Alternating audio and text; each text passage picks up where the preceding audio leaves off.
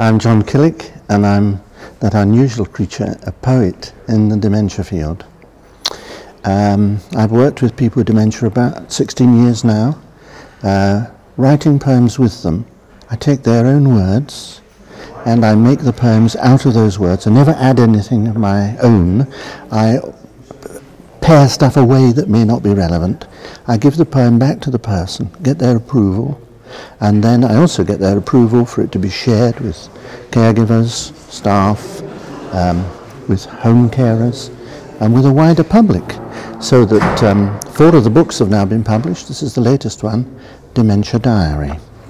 And it's not only affirming for the person, it is also, I think, a contribution to combating stigma.